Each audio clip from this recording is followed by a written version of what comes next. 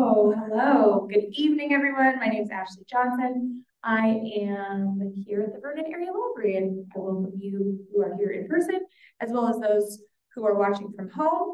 I'm going to introduce Sara Jamshidi. She is the Assistant Professor of Computer Science and Mathematics at Lake Forest College, just up the road. She began her foray into artificial intelligence, or AI, and specifically machine learning in 2015 as a graduate student at Penn State, where she collaborated with Air Force Office of Scientific Research in methods for processing sensor data. Wow. Yeah, that's really smart. She later worked with the Department of Cognition, Perception, and Autonomy at the Applied Research Lab at Penn State University, and her work there earned her the Intelligence and National Security Alliance Sidney Drell Academic Award in 2017.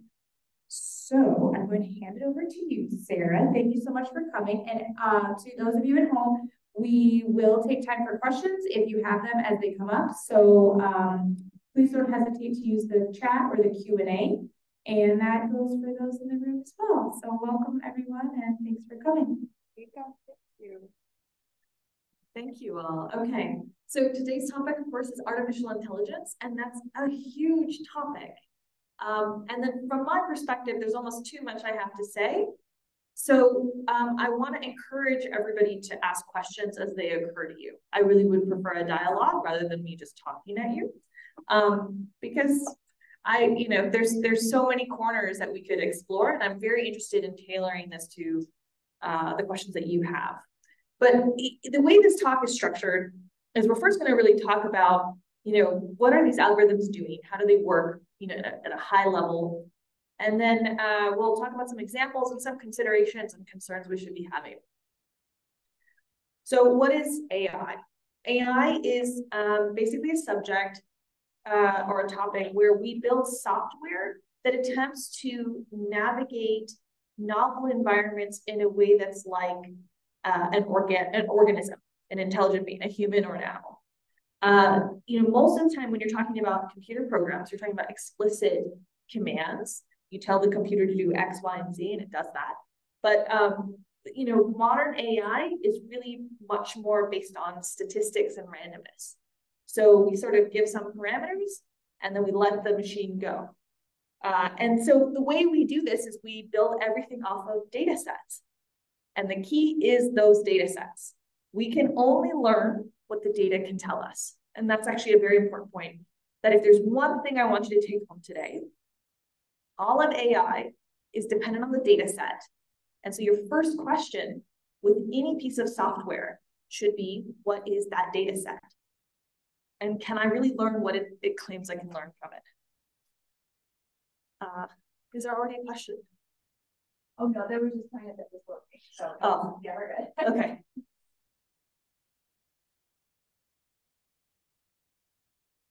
All right, so, when you're talking about AI historically, there are many approaches. You can have a high-level approach where you're sort of trying to give explicit commands. This is sort of the, if this, then do this. We also have some methodologies that will try to represent the world and respond to it in more prescribed ways. But most of it these days is inferring from data sets. So you say, okay, here's a bunch of examples. Based on those examples, what's the best course of action? And it's just, okay, well, I sort of see this pattern. Let me operate according to that pattern. Now, when we talk about machine learning in particular, this is sort of an important corner of AI. There's a bunch of different ways to break it down. One of the nice ways is to kind of do something that's like a regression where you're making an explicit prediction. And the other one is classification. So a really great movie, Moneyball. I saw it recently. There, it's really the story about how the Oakland Athletics tries to predict undervalued players. So, there was a set value of what a player was at the time. And there they were trying to see if there was an opportunity for, actual higher value based on the statistics gathered. There's also classification problems, and this one's one of the cutest ones I've ever seen. which is it a Chihuahua or is it a blueberry muffin? And you look at those pictures and sometimes it's a little hard to tell. But that's a classification problem. That's something computers can do. But there are way more sophisticated things that they can do now that build off of these ideas. Neural networks are a big part of what allows for these types of models to exist. In truth, with the Moneyball example, a lot of their stuff was just linear regression. I say just, but you can do a lot with that. But with the Chihuahua versus the muffin, we're really using something called a neural network. And these neural networks are basically built off of little smaller functions that we call neurons. And they have a historical reason for being called neurons. And those models, you put a bunch of neurons together and you build a model. And what the programmer is deciding is, well, you know, what's the shape? Like, how many neurons am I putting together? How does that look? And what are some, you know, small changes that we make? But it's the data set itself that guides the learning. Question. So how is the AI going to affect our lives? Yes. In which ways? Yeah. Today and in the future. So I can't predict the future, but I will give you some pointers. Let me, I'm almost done with this, like, what is AI? And then from there on, I can give you some ideas about what to expect. So when people first start building these kinds of programs, there's a common problem that happens that's based on that data set. And this is actually something I ran into with a group that was trying neural networks for the first time in Penn State. So there's this belief that pregnancy and other types of health outcomes can be inferred by the heartbeat. It's not that widely held, but it is a belief. And so this research group, they had some data and they said, okay, well, here's a heartbeat, predict whether or not this person is pregnant. And they got 95% accuracy, which meant 95% of the time, it could accurately it could correctly predict, yes, this person is pregnant or no, they're not. But when they looked at it more closely, they realized that their data set was 95% pregnant women. So what the function did was it just always predicted that the woman was pregnant, and that's it. So the data set itself said, okay, the majority of people are pregnant, so just predict that they're pregnant and it's going to work out. What's the problem there? The problem is that it's a biased data set. So their model didn't really work, but it's not easy to see if you're not paying attention to the data that you're starting with. This is kind of the fundamental thing I want you to know. With these algorithms, they're just trying to pick out a pattern. They're going to pick out the simplest pattern that satisfies that data set. If your data set doesn't represent reality, the model doesn't represent reality. So here's kind of a breakdown. And I think this is getting to your question ultimately of, you know, what the concept is, but an example as well. And a really common example where these types of algorithms are used is in credit scoring, in determining what kind of interest rate you get, what kind of loans you have access to. And we all know that that has a huge impact on our daily lives, right? Our credit, oh my God, every day we use credit to purchase things. And very key moments of our life, we rely on credit to purchase something like a house. So a neural network is going to rely on inputs and outputs. Your inputs could be personal data, and your output is whether or not that person received credit. So this is historical data. And the question you should be asking yourself is, well, what do they mean by personal data? So your data set is historical data. Let's say it's 500,000 individuals. And you have information about whether or not they defaulted. You would maybe take 400,000 of them to kind of build your model. And then the 100,000 other data samples you would use to kind of evaluate, is my model working pretty well? And then afterward, you know, you might get something like your model can predict with 87% certainty, based on that testing set, whether or not a person's going to default. Okay, so what does that mean? When you're talking about personal data, It could be some stuff like income. It could also be stuff like zip code, gender, various things. And I want you to think in particular about historical data. What might be biases that exist with historical data in general, and in particular with some of the things that I mentioned?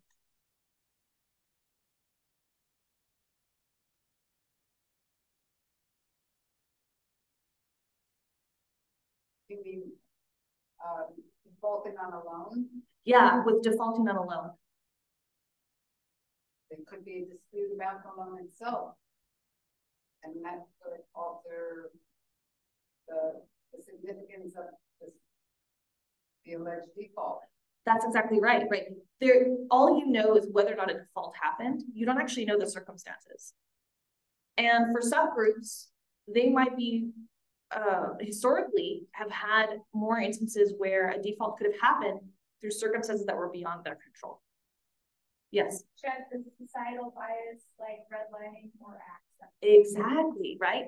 Maybe only certain groups received credit. In fact, we know of very explicit cases where they fall on race, they fall on gender, and other considerations. We're also not going to have great data with lower income individuals in general, but they need it the most. They need credit. We need to be able to issue them credit. And if we just rely on our algorithms, we might, you know, perpetuate inequity in society. Is there more? I was just going to say that when I share what's going on online, if you could repeat what I said. Oh, yes. Just yeah. In the future, I will repeat what I've been told. Sorry about that. Thank you. All right, the big thing to remember, correlation does not mean causation. You know, that's really what these machines are doing. They try to build a correlation, and then they sort of build it in such a way that it seems like those inputs cause this output, but that's not really what's happening. And the more we are skeptical of that, the better our relationship with AI will be. So let's kind of talk about some really interesting cases. One of the most famous cases was a Twitter bot that was built by Microsoft called Tay. And Tay was learning to respond through human interaction. One of the worst places to learn how to be a human is online, especially on Twitter, which I guess is not Twitter anymore, it's X. But at the time it was Twitter. And you know, there was a trolling campaign to train this AI bot to, you know, just say horrible things. And it worked. It was very effective because ultimately that bot is just constructed from the inputs that it receives. And it was a really bad data set that people were able to feed it. And so I think it really highlights, you know, data is what determines these algorithms.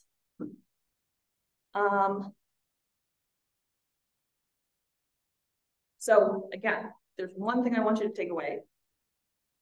The data is the learning. We are just taking data sets and expanding them outward. So when you think about really big software, the ones that are making the news like ChatGPT, it's all based on the data sets that they use to construct that algorithm. That algorithm is very sophisticated. It uses many different layers to it. But the question you should always be asking is, okay, well, what is the data set that it's being built off of? And, you know, where might be there, you know, where might the problems in that data set be? Okay, so these are the big questions that we want to really think about when we're thinking about AI. How can we thoroughly vet these algorithms and understand the patterns that they find? Right? We know that they're finding patterns, but are they the patterns that we want them to find? Are they actually the right patterns? How can we standardize the process of building these models to ensure some kind of optimality? How do we ensure our models work equally well on all kinds of data without bias? The reality is we can't guarantee that. How do we build models that transfer to new situations? This is a huge area of research. And how do we program context? So I was just speaking with a colleague who was telling me that she and a collaborator were successful in building, you know, a specific model within AI to identify covertly racist tweets. And the challenge of being able to even identify something like that is to understand the context in which it's being said. So it could be something that sounds very innocuous. Let me get you some shampoo. But in the wrong context, that's actually a very racist thing to say. So, it just depends. And that's actually a very hard thing for these algorithms to tease out. All right, let me pause here because let's bring this back to the real world. I really only gave you one example, which was the credit one. And I hope that one was scary enough. I'm about to scare you a little bit more. So let's think about when these algorithms come into play. Sentencing. So if somebody's charged with a crime, there are algorithms that are being implemented, that have been implemented for quite a while already, that will provide a recommendation to judges regarding how long the sentence should be. These are going to be built off of historical data. What's the problem with that? History has a great deal of prejudice. You're going to find a prejudicial sentencing against people who are, racial minorities, and you're also going to find more harsher sentence issued to people who identify as men over women, for example. There's also weird cases where it comes up. For example, let's say you want to go out on a date, right? You log on to Tinder, and at first, Tinder is going to be giving you, recommendations for people, but the process is trying to diagnose where you lie, what your implicit rating is, how attractive you are, based on the way people respond to you. And over time, it develops something called an ELO score. And this is actually based on chess, weirdly. And so over time, it's going to start to give you recommendations based on that score. So there are several people that you're very unlikely to see based on how your score develops over time. Is that okay? Is that a problem? Something to think about. I think when you start to think about how relationships work in society currently, there are some issues that should come to mind. Additionally, we are implementing AI in several components of our everyday life. If you are interested in applying for a job these days, most major companies will have all of the resumes provided to them filtered out by AI first before it's ever seen by a human. So if your formatting for your resume doesn't suit the AI algorithm, it could be easily dismissed. That might be a problem because it means that you can't be that creative with the process. So these are 3 examples, I think, where you can start to see, oh, we're automating so much with AI. We're building it off of biased data sets, because all data sets are going to be biased to some extent, especially if they're historical. And is that okay? All right, so let's talk about some more applications here. So, there are some things to be skeptical about, but there's a lot to be hopeful and excited about as well. We can, for example, see AI improve medicine. We can improve diagnostic criteria, so we can have AI implemented in helping with various types of diagnoses. So for example, when I was just getting out of undergrad, I worked with a company that was building software to help detect breast cancer, which sometimes is very hard to see by a radiologist. And so if they have an AI assistant that says, hey, this could be breast cancer, that could lead to more meaningful screenings and to save more lives. It also has the potential of personalized medicine.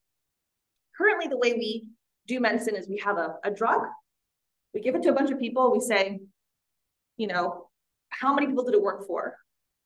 Maybe it only works for 10%, but 90%, it actually has really bad consequences. We say, this is not an acceptable drug, we get rid of it. But it would be great to know, or to be able to accurately predict, what's special about the 10% for whom it works. So we can start to have more nuanced medicine, where in some cases, people get access to a drug that maybe they wouldn't have even tried until things got very severe.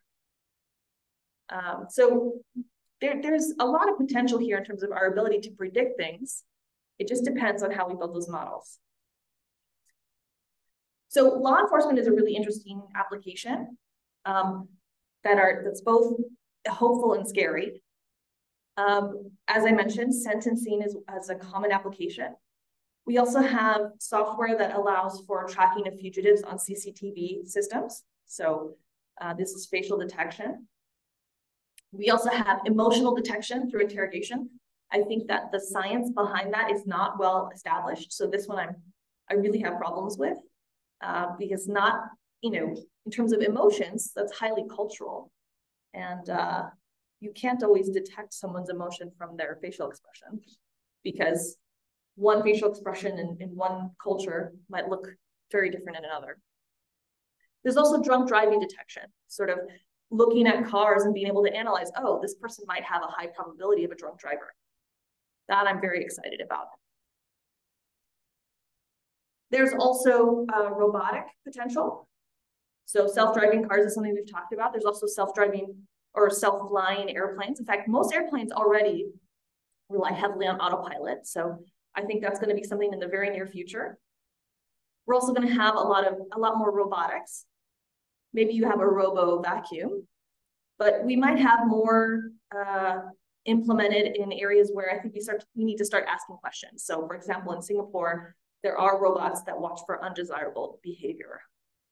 The image there is specifically based on a model that's done by Boston Dynamics. And they're kind of scary looking, like the robotic dog. But they can actually help with search and rescue, which is really helpful. Another big area is natural language processing, and this is sort of the backbone of something like ChatGPT. So there we're looking at text analysis. What's the sentiment of the text? Is the text positive or negative? What kind of tweets are we seeing? And this is actually very important because currently on all of these social media platforms, we have a very horrible problem, which is that people will post very, very terrible content, triggering content, hurtful content, hateful content, but also just disturbing content. We primarily rely on humans to filter that out. They're not paid very well, and it's psychologically a very damaging job to have. So, you see something bad, you flag it. Often it's a human who will see it and say, yes, this is terrible content. But that person is then checking all sorts of flag stuff throughout the day. And they're seeing the worst of the worst. They're seeing abuse. They're seeing violence. That's a horrible job. I don't think that's something a human should ever be doing. But with AI, it is something we can train a computer to do. And a computer won't be harmed by that. We also have this ability to generate new content that never existed before. So we can generate images, we can generate videos, we can generate music. It's all done by AI. We can generate art. And it's sort of fed in a bunch of different pieces, and then, a new thing is created, a person who never existed, a painting that never existed, but it's largely based off of the work of a particular artist. We start to then run into problems of attribution, right? If your data set is, all the works of a living artist, and then you start to generate art that's in their style, should that artist get royalties for that art that's generated? I mean, the AI could not exist without that artist, but that artist wasn't involved in the generation of that content. AI can also modify content. It can add or reduce noise. It can increase or decrease sharpness. It can age a person or de-age a person. People have seen these filters all over. So you can sort of see what you would look 10 years like older or 10 years younger. And all of these are really fun, modifications to make to your image. But again, you start to get nervous when a person can, pretty accurately impersonate another individual, right? And then large language models. This is where ChatGPT falls. So large language models, they take in lots of different kinds of data. They're built off of lots of different models, including neural networks. And all of that stuff is allows for the construction of various kinds of information. And so content is generated. You ask a question, you know, any question you might have, what would be a really great set of sites to visit when I go to Rome? And it'll generate an itinerary for you. And it's taking in lots of data that's all available on the internet. Okay, so quiz time. We're generating data from the internet. That's how ChatGPT works, right? It's siphoning off all the stuff that's online currently. What's maybe a problem with that? Privacy. Yeah, privacy, absolutely. Privacy is a huge problem. What else is there? Facts. Yes. So in terms of the reliability of the facts, there's been cases, at least with the older generations of ChatGPT, in terms of it just making stuff up and then making up references. What else? What's biased about online data? Yes. Does AI have the ability to analyze, to interpret, or is it strictly garbage in, garbage out? Yeah, that's a great question. So the question is AI able to interpret? And basically you're asking, is it able to curate, or is it just garbage in, garbage out? And the answer is it depends on how it's implemented. But the curation aspect, how well it can rank sources, is highly dependent, and I would say that we still have a long way to go. Yes? Permissions, right? We don't have permissions for a lot of the data that was gathered by ChatGPT to generate that information. Now, I think that's very important when you think about artists, and not just visual artists, but also you know, several individuals in the arts. If you're talking about writers, for example, and then you ask ChatGPT to generate, you know, a story, a short story, or you ask it to generate a comedic script, guess what it's basing that off of?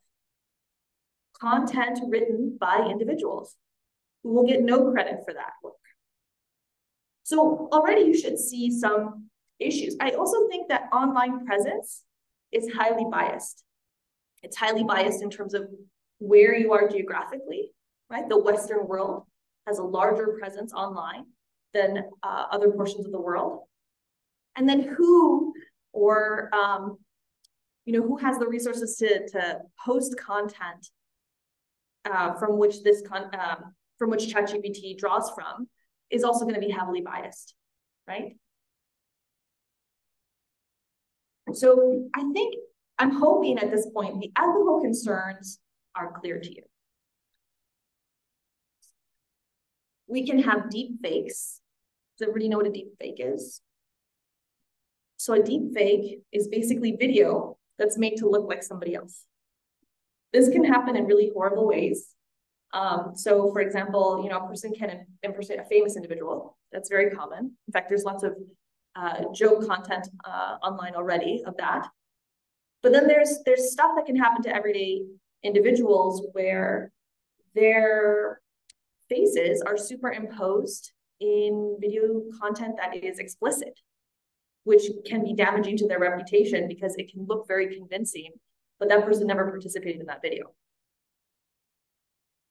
There's also this problem that you can have a database of faces. So without realizing it, your face may be stored within several corporations, possibly with some governments, based on whatever rights you've agreed to, you know, when you click on those terms and conditions. There's also this profiling that happens. It's been happening for quite some time for targeted ads. So, you know, there's a lot of data on you. In fact, there's a really great story of a journalist in France who got all of the data collected by Tinder on her, and she received about 800 pages worth of information. And the information that they had was, you know, also predictions of like when she would be most lonely, you know, how many people she texted and messaged, you know, how often she repeated the same joke to several individuals, things like that. These profiles can be quite robust. And the better you know somebody, the easier it is to manipulate them emotionally. And that's, I think, a concern. So in the wrong hands with the wrong applications, this is a problem. Yes, question. So how does this facial distortion or a deep faces, how does that play out in the court system? What if someone doctors up a photo to show that person A met with person C, but person A testifies that he never knew person C, yeah. And then up comes a photo. How do we know that's real or created? That is an excellent question. So the question was, suppose, you know, we consider deepfakes and we consider it in the context of a courtroom. So there's a claim that two people know each other, but the person on trial says, no, I don't know this individual. But then utilizing deepfakes, there's a picture that's generated. How do we know? I think that's a great question. And I don't have a clear answer. Very scary. It's very scary. I mean, we have some very light tests that help us detect very basic AI applications, but they're not perfect. So, you know, in my teaching, for example, if students were to generate content with ChatGPT, the tests that I have to detect that are fairly rudimentary. So I can't say with certainty whether or not they wrote what they claim to have written. And similarly, when you're talking about image doctoring, there's some indications within the pixels that we can pick out, but with a really good algorithm, there's no way to tell. And so we need to start thinking about, and people already are, this is not like a new idea. We need to start thinking about AI governance. AI is here. This is the reality. But how are we governing these systems? What are the regulations that are being put in place to ensure that these algorithms are not being abused? But I do think that it means that we have to rethink several systems. Anything where we're evaluating humans, we're trying to detect something about humans, we now need to take into account that we can fabricate, really in very convincing ways, we can fabricate information about them. And also we can manipulate them in ways that we were never able to before. So, you know, there's kind of the classic story of like you go on Facebook and then all of a sudden, you know, 2 months later, you're like very angry. That's not you. That is in fact like an engineered thing, because you engage more with social media when you have extreme emotions. And so there's a vested interest in these algorithms to make you engage more. We don't always know what the pattern is, but sometimes when we figure it out, it's not what we want it to be, right? We don't really want to be making people angry. But angry people, oh, they will return to Facebook over and over and over again. So here in this slide, what I want to talk about are poor mechanisms. So one of the problems that we have is that the designers of these algorithms can often, you know, they have their own biases that come into play. Fallacious beliefs in biological determinism is a really great one. So this would be, you know, and this has happened where somebody tried to determine criminality just based on someone's face. And that's a problematic setup from the beginning, right? There's another example that I've seen where somebody was trying to detect the likelihood that someone was part of a gang based on the music that they commented on Twitter. That's not, there should be no valid mechanism there. And that these two are pretty scary applications, inappropriate applications of AI that should be obvious from the get-go. But, you know, again, the designers themselves are a source of bias. Cultural ignorance, as well as a belief in universalities that maybe don't exist. So this is getting back to that emotion detection. People emote differently based on where they're from. So when we try to detect emotion, we need to make sure that our data sets are robust enough to understand that. And I don't think they generally are, because there's so many cultures in the world, and we never have enough data. There's also this problem where there's no evidence that relates the inputs to the outputs. So for example, we see that with biases that might relate zip code, for example, to credit. That's highly problematic already. And your zip code can influence how much you pay, for example, in insurance. But those really, there's no mechanism there. And then the example that I gave earlier, which was the pregnancy versus the heartbeat. There isn't a known mechanism there. So it was already a flawed setup. And then I believe that historical data is accurate when evidence exists to the contrary. And that's really getting at the problem of automated sentencing.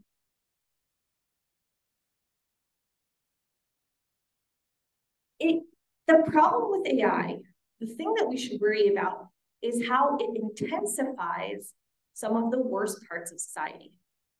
Colorism, racism, sexism, Western centrism.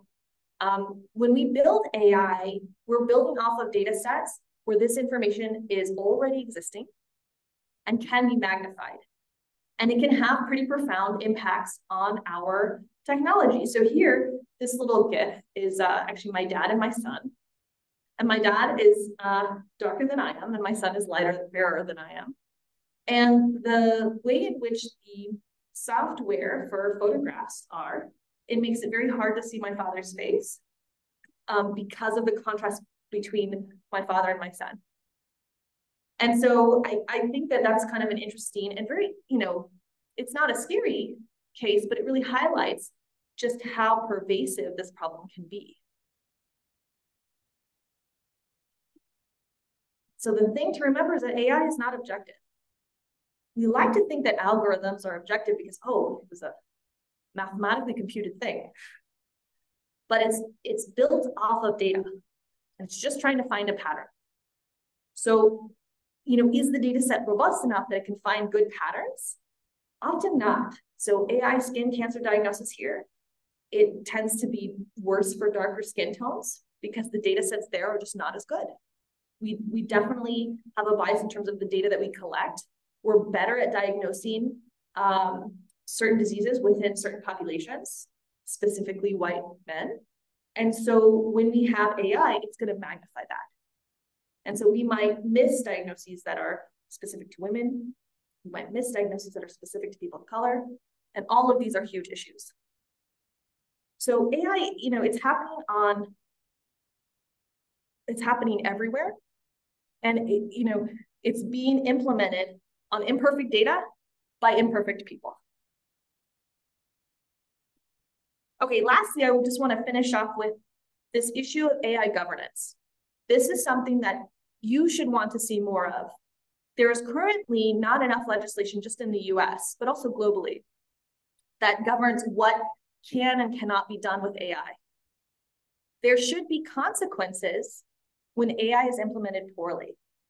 And I hope that after this talk, you have a sense of where it's already being implemented, what the problems are, and why the legislation needs to address this. All right, so I want to thank you all for, listening to me and listening to my rant. And I would love to just have a conversation about any topics that you're most interested in. Yes, please. Is ChatGPT a site? Yes. Or an app? What is it? Yes, okay. The question is, what is ChatGPT? ChatGPT is in fact a website that hosts a large language model. Let me see if I can access it here. I may need to just move it just a little bit.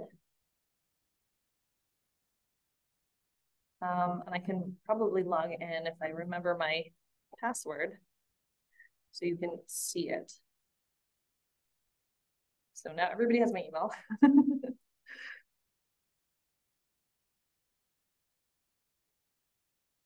And then give me 1 second as I look up my password for it. But I'll show you in a moment what it looks like. It's basically kind of like a search engine, but rather than taking you to explicit websites, it's generating content from online content.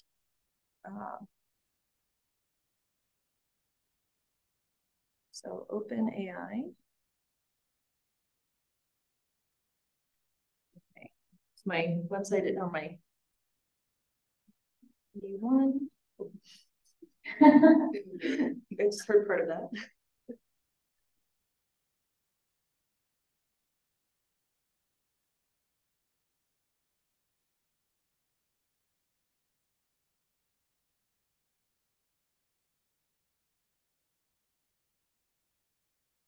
Should hopefully work.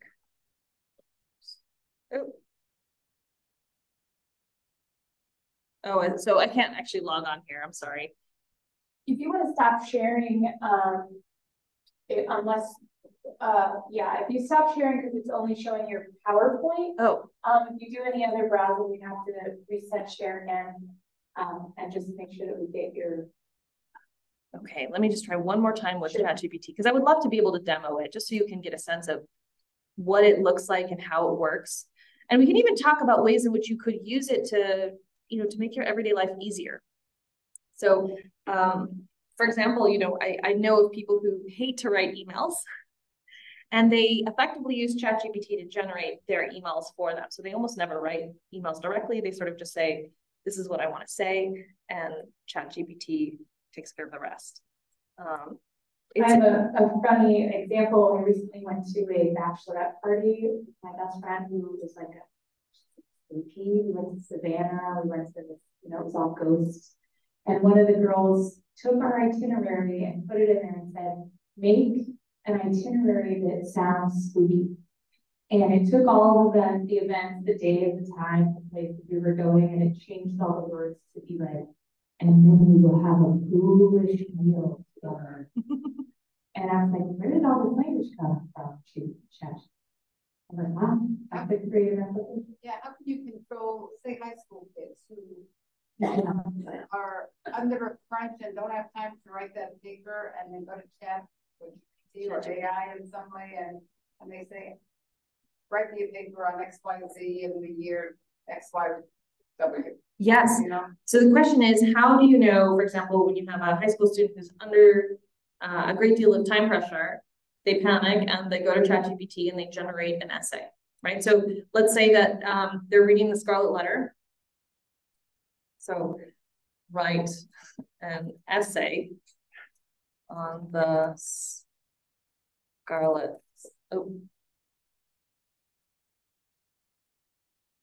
Letter. And it'll just constrict one. And there's, you know, for the most part, the content that it generates, unless you're given very details, lots of details, it's kind of generic. And for most teachers, it's not going to get, you know, a top score. You know, sort of the ChatGPT has a way of sort of writing very kind of average, you know, sort of the average high school student level. But there is no guaranteed way of detecting it. There are some algorithms that can detect it some of the time. Will it always come out the same if two people in different parts of the world ask that same question? So that's a great question. So the question is, if two people in different parts of the world ask the same question, is the content always the same? And the answer is no. The content will vary, but it doesn't vary that much. So the actual wording will be different.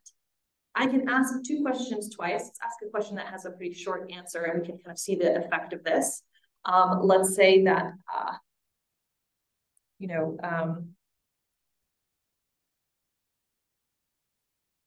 what is a good book for a summer read, right? So I can ask advice from ChatGPT. And so it'll provide a set of recommendations. And if I ask the same question again, I will not actually get exactly the same answer.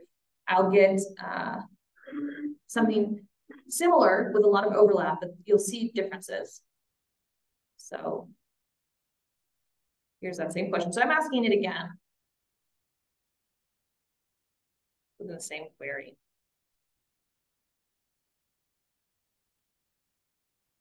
And we can kind of scroll down, sort of see what it's generating.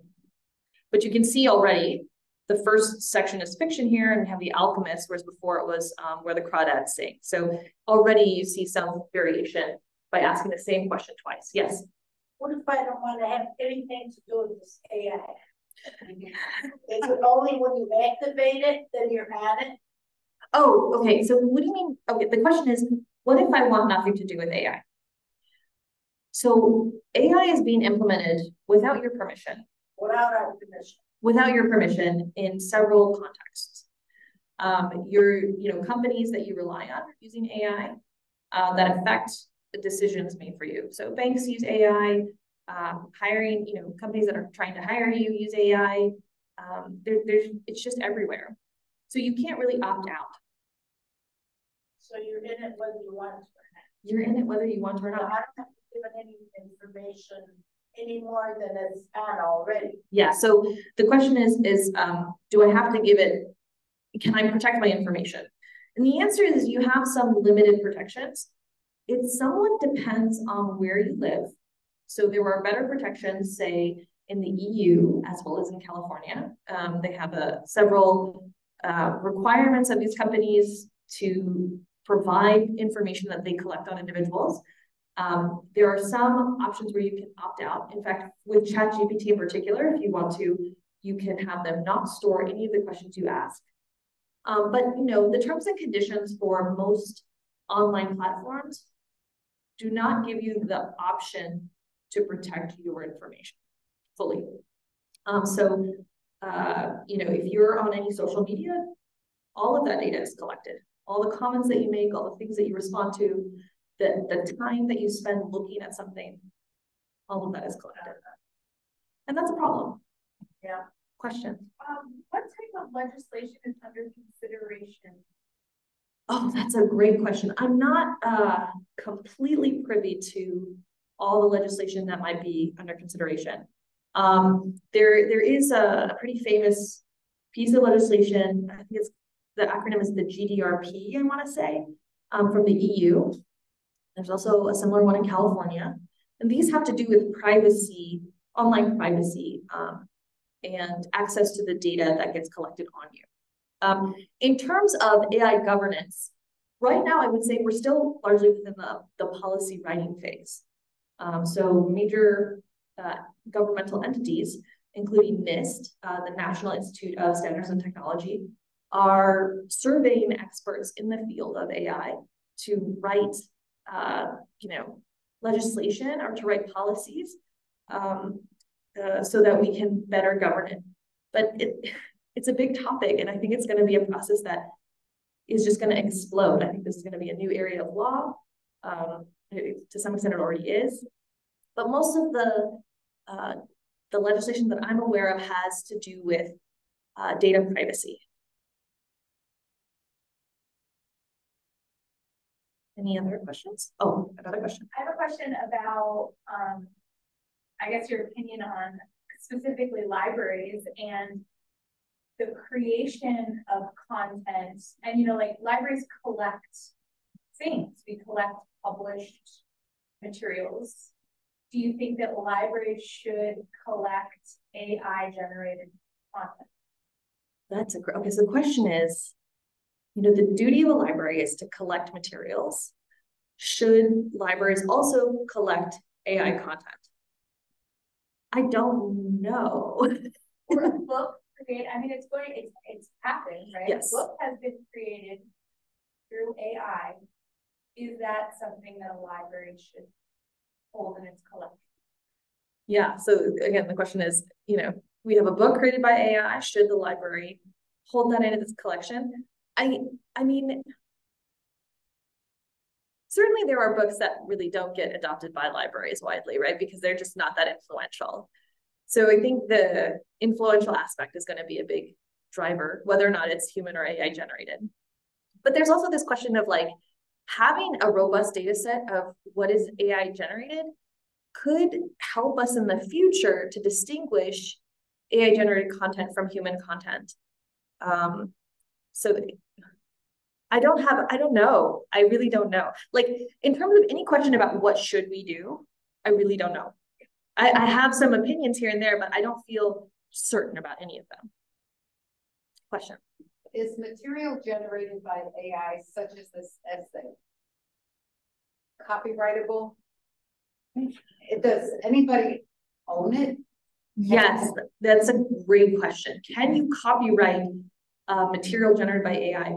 My suspicion is that this has already happened, because I suspect that AI has been used for content generation for articles, as well as for scripts and things like that.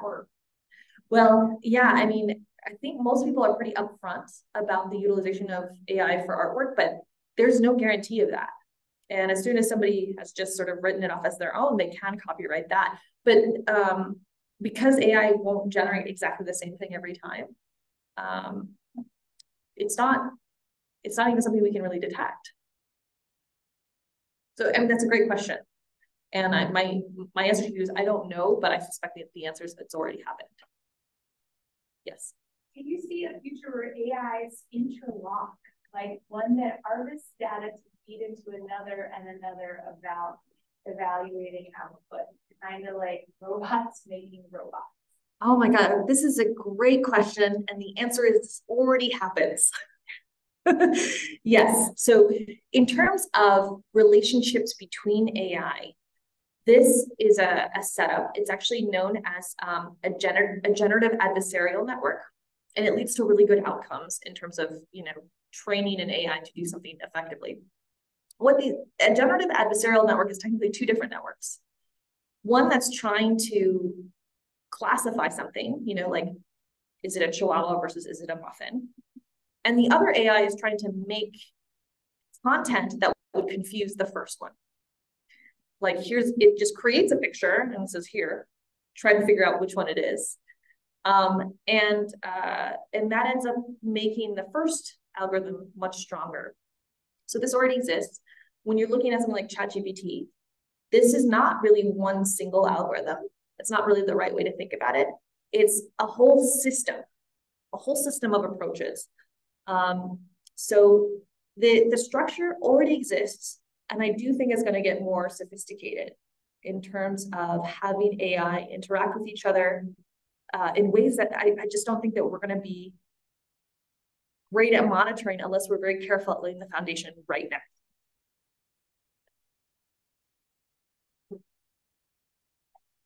This is maybe more spooky than the stuff generated by ChatGPT, right? Because AI is already everywhere. And it's quite powerful already, and it's gonna keep growing. Yes. It seems like it's so easy to use, and I guess, like, from my perspective as an educator, I think that how you combat it is trying to educate people the importance of critical thinking and the importance, like, why would a student write a paper with ChatGPT? Yes. Versus if that's your major and you're going to be a doctor, like, we need you to know those things. Yes. Like, yeah, sure, you can use this tool. It's sort of just like how we teach people not to cheat. Like, if you want to cheat, you can cheat. But I feel like it's this sort of moral, I don't know, like, if people are going to use it, they can use it. And we hope that they use it for good. Yeah. That's a great question. Okay, so the question, I'm going to try my best to summarize it. Yeah. As an educator, you need to sort of think about how this tool is being implemented in ways that can really have serious consequences. If you're talking about somebody who is in med school, who is training to do something very important, and they rely on AI to generate content that maybe allows them to pass a class that they haven't passed, there's a problem there. How do we train people to use AI for good and not for bad? So first of all, I really do want to emphasize that students using ChatGPT is not inherently a bad thing. There are bad ways to use it, which is write me an essay, blah, blah, blah. There are great ways to use it. So for example, let's say that a student is assigned reading and they don't fully understand the text. They can copy and paste that text into ChatGPT and ask, could you rephrase this text in simpler terms? So they can start to boost their own ability to read over time by, being able to reach into texts that are much harder to understand, right? You can have a middle schooler start to really understand James Joyce, which is very hard text to read, through a process like this. So it can be an assistant, it can be a tutor, it can lead to people becoming smarter. But there's an ethical component to all of this. And I think that now more than ever, we need to care about ethics. This has to be a component in our education, starting from a very young age. And I think that if we can ensure that, you know, we're raising children to be ethical adults, they can start to think more conscientiously about AI and its role in society. And I'll also say that as a professor at Lake Forest College, I do have a lot of hope with the current generation. I see a great deal of sensitivity. I see a great deal of thoughtfulness. I also do see a great deal of pressure on them. But I do believe, like, as we grow as a society, AI doesn't have to be a bad thing, but we really should be very careful and skeptical.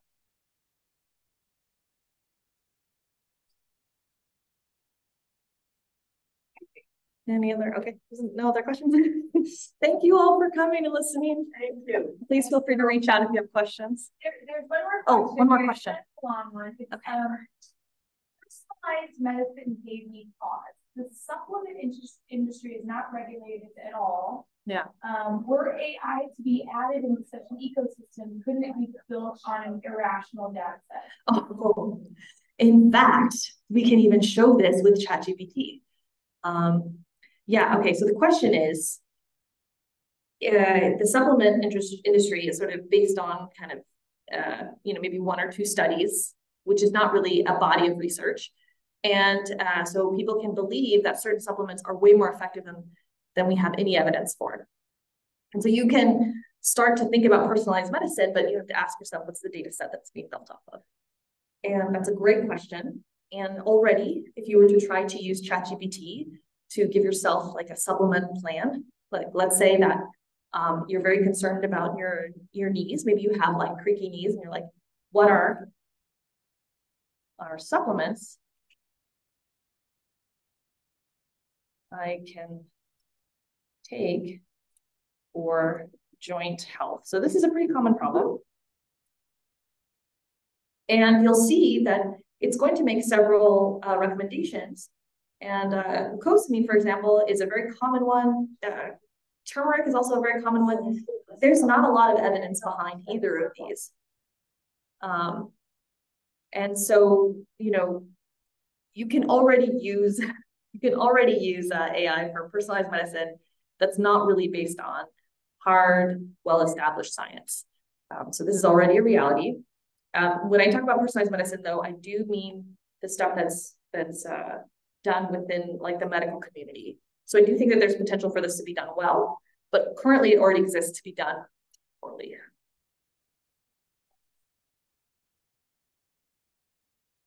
All right. Thank you. Thank you all. Thank you. Have a great night. Thank you very much. Have a great night, everyone. Yeah.